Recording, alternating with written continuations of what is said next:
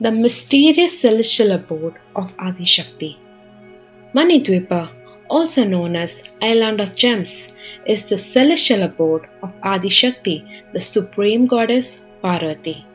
It is an island situated in the middle of an ocean called the Shuddha Samudra, the ocean of nectar. In the Devi Bhagavata Purana, Manidvipa is portrayed as the Sarva Loka, the highest world. In her forms as Bhuvaneshwari and Tripura Sundari, Devi is the ruler of Manidvipa. This goddess is believed to have created this island according to her will. As per the verses of Devi Bhagavata Purana, in the very beginning, the Devi Mula Prakriti, that is Bhagavati, built this place for her residence superior to Kailasa, Vaikuntha and Goloka. As a matter of fact, no other place in this universe can stand before it. Hence, it is called Manidvipa or Sarvaloka, as superior to all the lokas.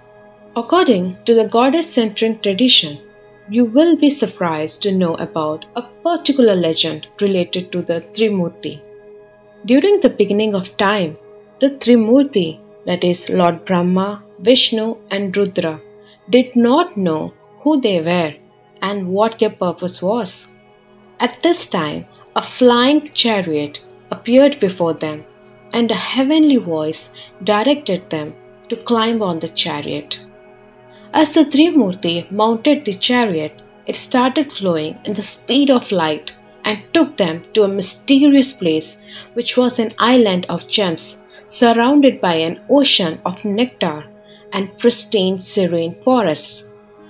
They were surprised to find a celestial realm of great beauty, ultimate bliss and abundance. Much to their surprise, the Trimurti were transformed into women as they stepped out of the chariot.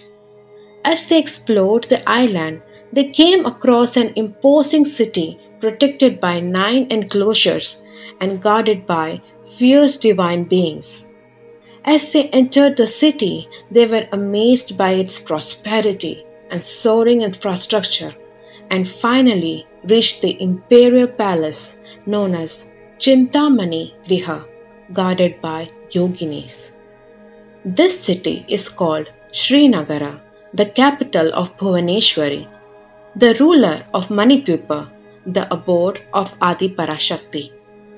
When they entered the palace, they met Goddess Bhuvaneshwari, who is said to be the queen of all the worlds. Let's delve into a divine description by Lord Brahma from the Devi Bhagavata Purana about Goddess Bhuvaneshwari sitting on her throne. A beautiful woman was seated on that most excellent of couches, wearing a red garland and red clothes, anointed with red sandalwood paste, red-eyed, having a beautiful face, red-lipped, glorious, equal in splendor to 10 millions of lightning flashes and 10 millions of beautiful women. Such a one had never been seen before.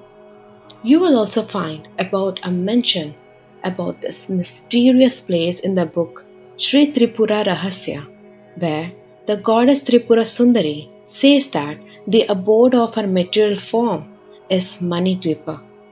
It is believed that Manidvipa is not reachable even for gods like Indra. It is through her grace only that one can reach her abode. If you have never heard about this place before, please comment on this video and let me know your thoughts. Thank you so much for watching this video, and please subscribe to stay tuned for more interesting videos on Hindu mantras and Hindu mythology.